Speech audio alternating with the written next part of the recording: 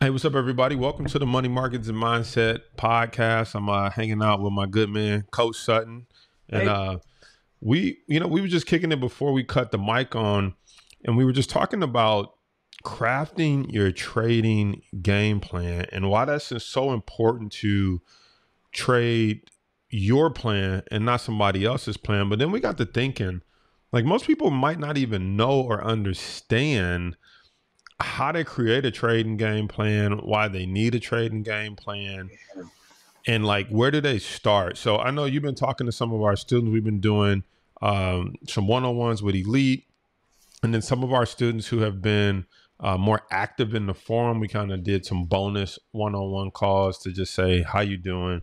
What are you struggling with? So share some of the insights without revealing anybody's identity, right? But what are some of the things you're seeing coming up in those calls with respect to crafting their trading game plan?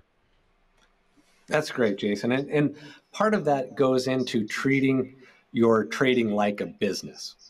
And you know how it is. A lot of people relate the stock market to gambling. And so let me just pull on that analogy a little bit, because let's look at sitting down and playing poker. You got the same 52 cards. We got the same rules. But when my friends call me and say, let's go play poker, and it's a $20 buy-in, I know that's $20 of entertainment, because by the end of the night, they're going to take all of my $20.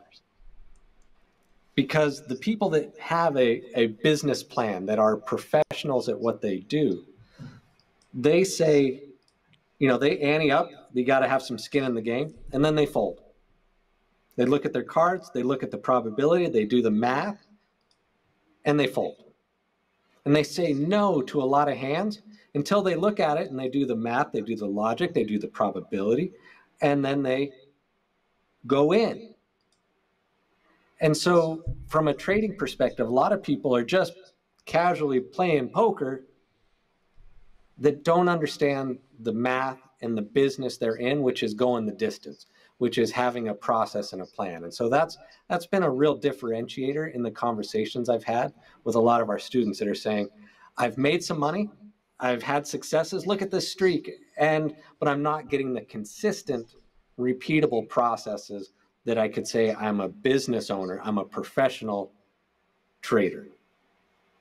I think what I'm hearing is we the new, when you see a gambling commercial and at the end and be like, if you have a problem gambling, please call 1-800-GAMBLERS Anonymous. I think what you just said is we the new 1-800-GAMBLERS Anonymous, guys. We basically here to help you break the chain and not lose your house and not run up debt on your credit card.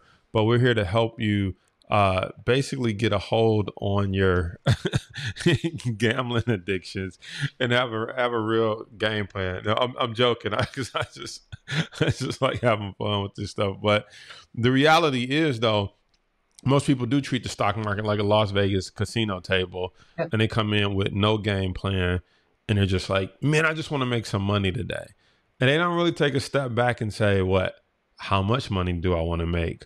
By when? More importantly, they don't even ask, how much am I willing to lose? More important than that, they don't ask, how can I mitigate losing anything at all? They're just like, we're going to make some money today. So what can we find to trade? And I know you have this analogy that's like, look, tell us the boxing analogy, because I love it. It's like, it's yours. And I love how you kind of explain the boxing analogy, like about, do they want to get in the ring? What type of fighter people want to get in the ring with? Yeah, and I think it really hits home, because if I'm a professional fighter, I want to go the distance. I want to fight in my weight class. I want to have a high probability of being successful. I don't want to step in the ring with Mike Tyson right out of the gate. So they list your height, your weight, and your reach. So what I would relate that to is, how much money do you have? Like, what's your weight? Like, what can you withstand? And those punches, like, what type of volatility, what type of punches can you absorb? And where do I need to give it room to still be in the ring, to be a contender? And if their reach is 36 inches, I need to be 37 inches away so I don't get punched. And the question is like, and I look at this for stocks that throw $6 punches in a day. So that means I need to be able to absorb a $6 hit just to stay in the fight. And if you can't absorb that in your trading account, then there's no shame in going and trading a $1.50 punch. Hey, go trade a GE, trade an AIG. They throw 50-cent punches, they throw dollar punches, and you can absorb that as a fighter and be a professional, because you don't want to go out in the first round. You don't want to step in the ring with a $6 fighter, and now you might have some big wins. You might throw that uppercut, and you're like, wow, look, I'm a prize fighter, heavyweight champion. But a professional fighter is going to be like, yeah, you hit me, but I was able to absorb it, and they'll come back and eventually they're going to win. And I think to kind of bring it home or bring it full circle, like Tesla yesterday. So I sold my Tesla stock, got out of the profit. But when I look at Tesla, number one, it had ran up to about almost $300. I'm pulling up the chart. I know you guys on the podcast can't see it if you listen to the audio only, but Tesla, in fact, literally, it ran up to just right at $300 on the chart. And so if you look at where Tesla running up to $300, look at how far it fell. It fell from 300 down to 260 basically. And so what we're talking about is that's a $40 punch. Okay. So if you didn't get the analogy the first time, I hope this drives it home. That's a $40 punch. That's like, coming for your head. So if you don't have a bank account, if you don't have the wherewithal to stomach a $40 drop, you shouldn't be trading a stock that throws $40 punches in 2 days, right? Because that's what it did. It threw a $40 punch in 2 days. Now, if you look on the flip side, about 5, 6, 7 days before that, it ran up $40. And so a lot of times people are just looking at the upside. I can make $40 a share. If I could get 100 shares, boom, I'm in at $4,000, right? Off, you get 100 shares, maybe you pay $26,000 for it. But when that bad boy dropped $40, your stomach hurt. You're like, yeah. That's a prize fighter, right? That's a nice used. That's a used car for your 16-year-old teenager. What was you saying, though? Well, I'm saying, like, we'd like to talk about the prize money. That's a big purse, right? If you're taking boxing, like the, Floyd Mayweather, it's like, hey, those are big, big punches. But you need to work your way up. And so going back to this trading business, trading within your weight class, knowing who you are. There's a lot of successful business models out there. I think of like Morton's and McDonald's, right? Morton's, fine steakhouse. I know I'm going to spend $100 a plate. I know I'm going to sit there for 3 hours. I know I know what I'm going to get. And that's a fine business model. But McDonald's, it's also fine. Multi-billion-dollar corporation. But I know when I go through, I'm not going to have, I'm not going to be wowed. I'm not going to get the greatest service. I'm not going to have the fresh, but I know what I'm getting. And the reason that's important is when you're setting up your trading business, you need to know who you are. You need to know what stocks you're looking at. You need to know how much money it costs to sit down at the table. Because when that bill comes, you got to be able to pay it. And you need to know the expectations. And that will help you be more of a professional. And it will help you be a specialized professional, because here's an important one, Jason. Strategy is knowing what you are not going to do. Absolutely. And knowing what you're not going to do is like knowing I'm not going to jump in the ring with a stock that punches $40. So let's give people another analogy, or let's take this analogy a little further. So it's like you like electric vehicles, you like Tesla, but you don't have Tesla money, or you don't have Tesla risk, right? You can't risk a 40-point drop. I just put up a chart of Ford Motor Company. Now, I get it. Ford isn't like the leader in EVs or anything like that. You could also swing over to GM. What is important, though, regardless if you're looking at, and for those watching on YouTube, I'll pull it up live, but regardless if you're looking at Ford or you're looking at GM, here's the point, is that each stock, if you're looking at Tesla, And this is why it's so important to understand how to read charts. If we look at Tesla, we could see that Tesla was in a nice uptrend, and probably the right technical analysis to use for that would be the moving average, right? Pull back to the 10, it broke it for a minute, but bounced off the 20, pull back to the 10, again, bounced. Pull back, now it's at the 20, perhaps we get a bounce again. Point is, we identified a pattern on a fighter that throws $40 punches. Now, you're like, I don't have Tesla money. No problem. The moving averages won't work on Tesla, but when we switch over to, just doing our horizontal support and resistance lines, look, they're both fighting in the same gym, right? Different weight classes, though. And so now you have a pattern, boom, predictable, repeatable pattern on GM. And so you can get in the ring with somebody that, it went from 32 up to 40. That's a what? That's a $8 punch. $8 up and could potentially punch $8 down. A lot different from being in the ring with a $40 puncher.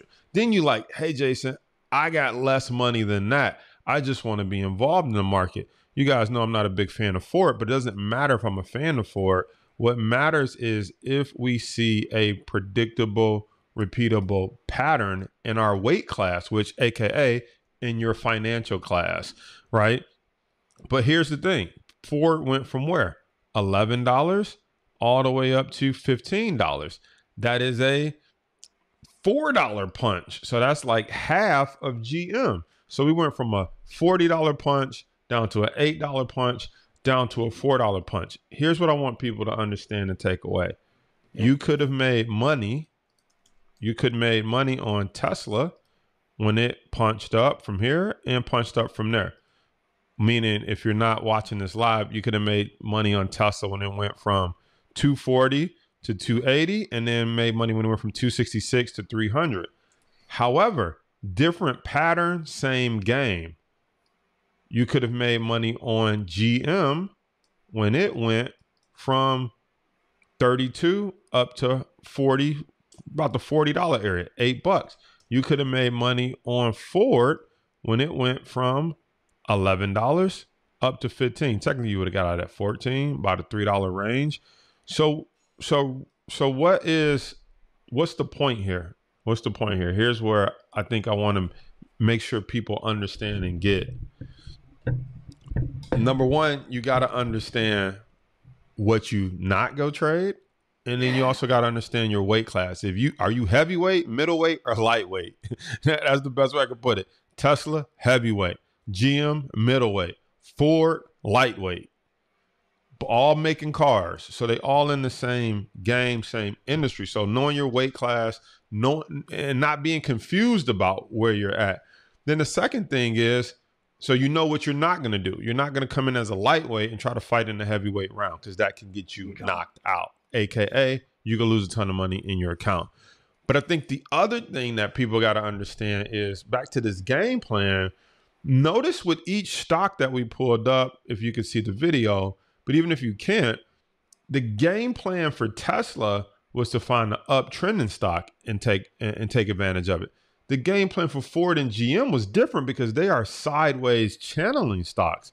And so you need a different game plan for sideways channeling.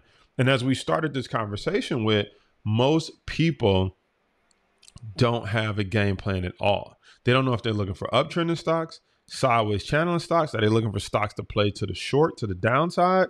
And then they don't know what weight class they should be looking for the stocks in, which ultimately leads people to guessing, gambling, putting more at risk than they really should have, and not being able to do what I believe is the number one skill of trading, which is read the chart to determine the low risk time to buy and the low risk time to sell. Can I get an amen?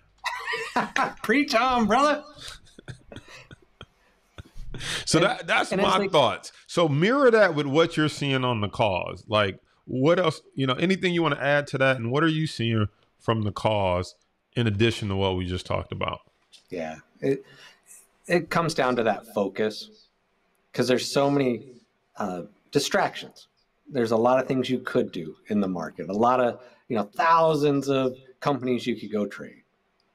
And it really helped the community say, you know what, I just need to have my catalog of usual suspects that I know really well, that fit my profile, and then get really good at saying no and be able to compare them and say, well, it's pretty, but it ain't beautiful. It's not my, this one beats it because, and being able to do a comparison, because it's a lot of research and a lot of waiting. And once you've said no, you then are able to recognize a really good opportunity that fits your profile, your cash flow needs, your risk tolerance, and your weight class, so that you can then go in and step in the ring and trade punches and have a risk management process that you're comfortable with, so you stay and go the distance. So you hit on a couple of things that I think a lot of people, and I was like this too, right? So I don't want to make it seem like, look, all y'all listen to this, get it together. uh, I was like this too, where it's just like, you just said something where you said, there's a lot of stocks to trade. Because there are a lot of stocks to trade, there's also a lot of noise in the market. And what does a lot of noise look like? You're listening to CNBC. You're in the Reddit forum. Your friend just told you about a Dogecoin. You heard Tesla just missed earnings. You also heard Apple came out with some new goggles or some headphones or some Apple Vision. Oh, you just heard Shopify created a new e-commerce platform. Oh, Visa's doing good. They just released earnings. Oh, something's going on with the grain and the wheat. The prices went up because of Russia, Ukraine. Maybe you should short food stocks.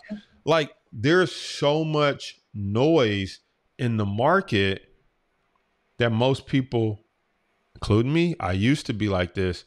I didn't stop and say, like, what are the stocks that I want to focus on? And then when I find those and I focus on them, what does focus mean? Because I don't like using general terms. Focus means I looked at the chart. I kind of read some articles, understand the business they're in, understand the economic environment that we're in.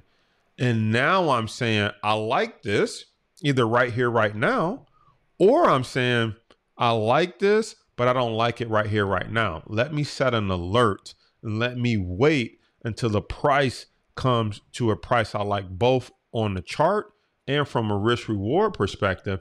And then I'll strike when the iron is hot. If you don't understand what I said, let's put it in another layman's term and say, you should be doing research and waiting is what you should be really doing. And that will help you avoid the noise and being scatterbrained and saying, oh, maybe I should be in this. Maybe I should be in that. Maybe I should be in this. What helps you sleep well at night is knowing that you did the research. It's knowing that you know your risk reward profile and the profile of the stock.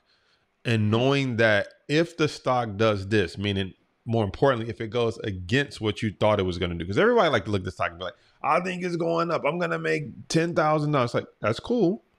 Yeah. But what helps you sleep at night is saying, I like the chart. I like it right here, right now. I know the fundamentals in the economic environment of why I'm buying it or why I'm buying puts on it, why I'm buying calls or puts. And knowing if my thesis is wrong, whether that be technical or fundamental thesis is wrong, here's what I'm going to do next to limit my risk or turn a losing trade into a winning trade. And that is when you get to sleep well at night. Most people don't sleep well at night because it's like, it's going up. How do you know? I just feel it. Yeah. Well, I think that goes back to the probabilities, because the stock market, it'll go up, it'll go sideways, and it'll go down tomorrow, every day. And I can't impact that. My 1 contract, my 10 contract, it's not moving the market. It feels personal, but I'm not.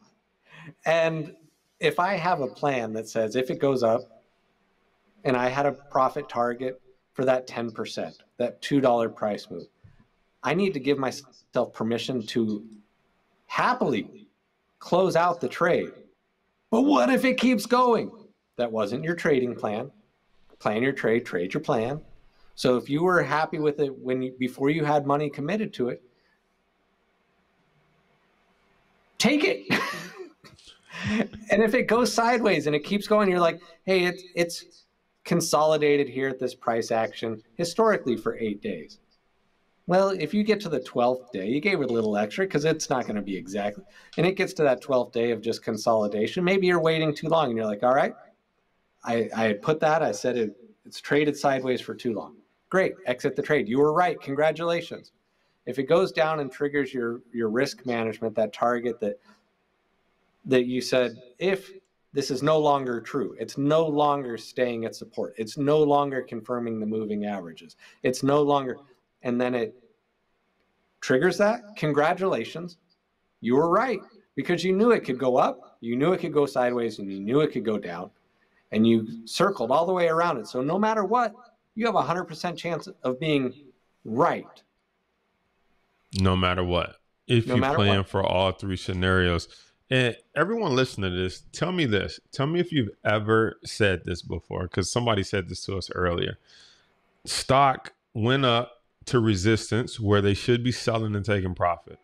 They sold, they took profit. Stock went a little bit higher. And they're like, I always get out when it goes higher. And I'm thinking like, that is the wrong thing to say to yourself. I've seen that so many times where people say, I should have stayed in it longer, or I always get out when it goes a little bit more higher. And I'm thinking, and they'll come and say like, hey, Jason, how do I stay? Like, how do I like know when to stay in longer so that I can capture all the upside? Yeah. And I'm like, let's be real. What you really asking me is, how do you get out at the absolute last minute when the stock is done going up? And as soon as you hit the sell button, everybody else better look out, because the stock is going to turn around and go down. It's absolutely done going up. That is the most ridiculous. It's not a ridiculous question, but when I put it like that, it sounds ridiculous, right? You're asking me, how do I know the perfect time? And so there is no perfect time, but there is a perfect game plan. And that perfect game plan should never include, I am just going to get every last drop and penny out of this stock. Right. That is a horrible game plan. And it's not one that you can consistently make money on for the long term. And so when you get out, if it keeps going, you could reevaluate it as a new trade. Has it entered into a new pattern? Am I using a different indicator to determine how long I'm going to stay in this new trade? But once it hits either your I'm wrong level and you have to get out and take a small loss, or your I'm right level on the upside, whatever happens to the stock after that, you made the right choice, which is to get out, no matter what happens to the stock after that. But the worst thing you could do is get this blessing called profit. Okay, because profit is a blessing. Ask anybody who's consistently lost money. They're like, yes, please, somebody come bless me with some of that profit. Right? Yes, please. 2 scoops. You get this blessing called profit. How dare you go, I'm upset. I should have stayed in longer. I could have made more. Really? Usually the trading guys are like, give it all back then. Right? If you see somebody watch it go all the way up, and they're like, I'm up, I made a lot of money. Watch it come all the way down, and then, hold on. Then what's the famous saying they have after that? They're not asking me, how do I stay in and get all the profit? They come to the coaching call and be like, I don't know what's wrong with me. I mean, I should have sold it when it was up. Singing a whole nother tune. If only it goes back to neutral. I swear I'll never do it again. Right? I'm playing the violin, right? So now they singing a whole new melody. Not how do I stay in it and make the most money? They're like, I don't know why I always do this. I had a profit. I should have took it, right? Which is, you know what? I got a solution for you. Just buy one of our shirts and just look down at the shirt anytime you're not sure what to do when you got some profit, because you never go broke taking a profit. Coach Sutton, anything you want to add before we wrap this up? Drop the mic on that one, Jay. That's the headline, man. That's it. So look, you don't become a 5-year millionaire by not taking profit. The whole program is designed for us to take 10% profit, 1 trade a month for 5 years. That's 60 trades. You either take one a month, take 10% profit, or 60 trades, however you can squeeze them in at a 10% profit, starting with a certain amount of money, become a 5-year millionaire. The whole key is to take profit. Never said you get there by milking stocks dry and getting out at the absolute top when there's nothing left in the stock to give. We didn't say we were going to give you the key to be Moses, Jesus, Allah, whoever you believe in that you think can pick the absolute top of stock. So remember, you never go broke taking a profit, and you never get to become a 5-year millionaire if 10% ain't enough. So bring the cash home so that we can live to fight another day. We'll see you on the next episode. See you guys. Peace.